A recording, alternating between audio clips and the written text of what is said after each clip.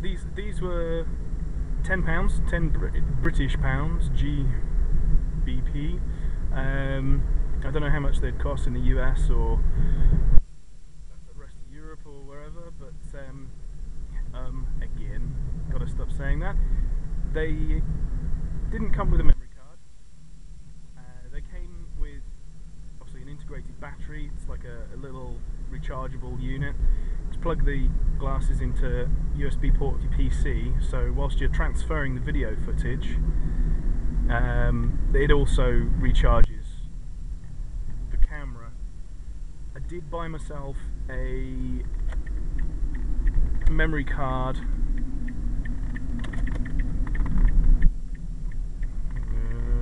I did buy myself a memory card for this, because otherwise it won't record. The first one I bought was I think it was a grade 4 4GB card. Now the glasses on full battery will record for an hour. That's how long the battery lasts.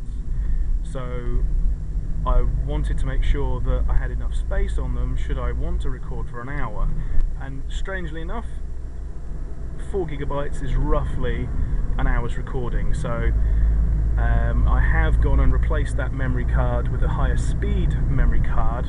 When you look at memory cards online, you can buy them at different gigabyte sizes, but also at different class ratings. So you'll see some that are class 4, class 6, class 8 and class 10. The higher the class, the faster the megabytes per second writing speed.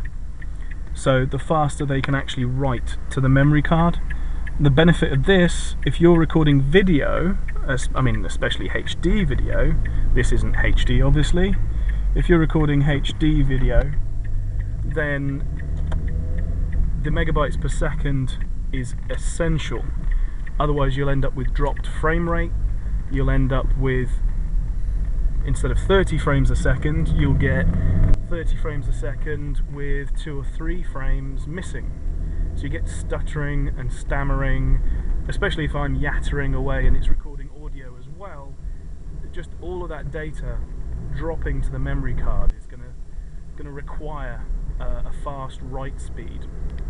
So I've replaced this memory card with a class 10 memory card, so that I'm guaranteed that any performance issues that I have will definitely be with the glasses and its cheap Chinese or Japanese, I think it's actually Chinese, circuitry and quality of the parts, rather than the memory card itself.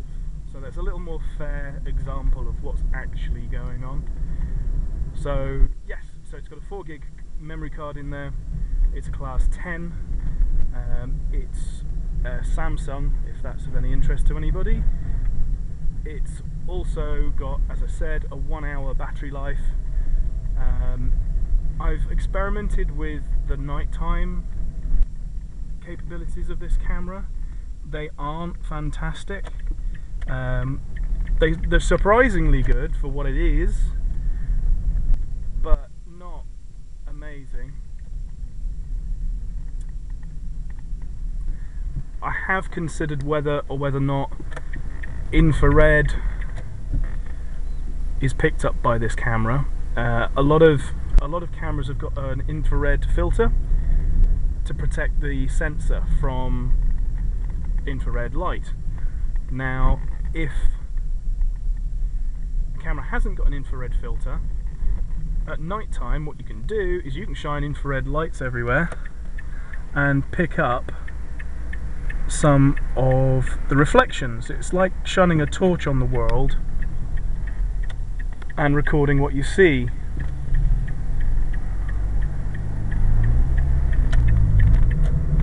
Thank you very much.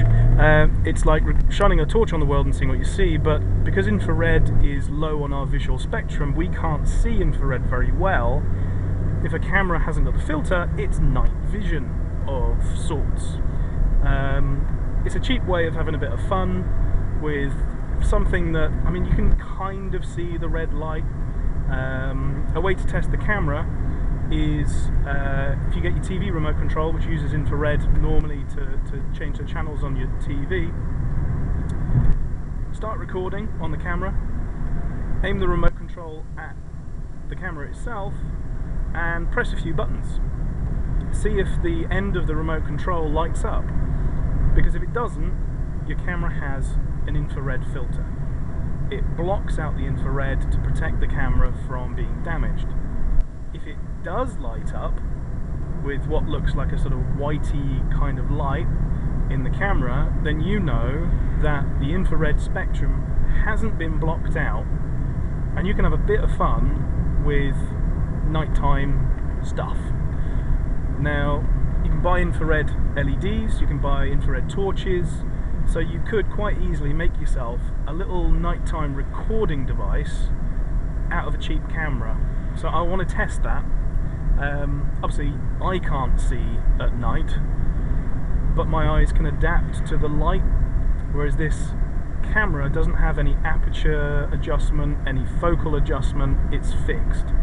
So whacking a little bright infrared LED on the side of the glasses might be able to illuminate the surrounding areas so the video can capture what I'm doing, even though it will look different. Let's get past here.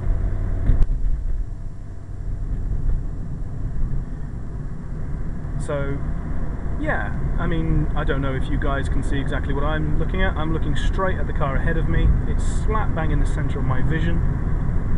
I don't know if it's slap bang in the centre of your vision. Hopefully this video has been useful. It's been a kind of calibration process for me, just to make sure my glasses are still working. I haven't used them in quite some time. And hopefully the information that I've given you, not really that great, I know, may give you some kind of idea as to the capabilities of these cheap glasses. They are cheap, as I said, £10, 10 Great British pounds. Sound recording, the resolution isn't HD, it is not HD. If you see 720 on the spec sheet, it isn't 1280 by 720 HD resolution. It is 720 by 480, which is a standard definition. Lots of places that sell these, they don't understand the product they're selling.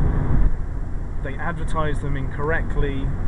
You buy them, then get upset that they're not what you thought they were. But, I mean, come on, for 10 quid, it's not a bad deal. You get a camera that does reasonably well in most situations. You can stick them on your head and go anywhere.